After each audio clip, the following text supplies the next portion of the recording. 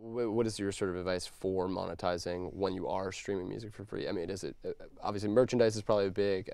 Doing shows. Are there other creative ways that you are seeing? At all points of the process, everybody wants to play live. So shows are also a way you can lose money if you go big too fast. Okay. And it's a way you gain money at any phase if you can contain your costs. And at the high end, it's still one of the best ways to make money. Right. Without a doubt, it's one of the biggest ways to make it when you can afford to charge a high price to your concert, your tour, your festival, those kinds of things. But how do you make it? How do you make money while you're in the free streaming?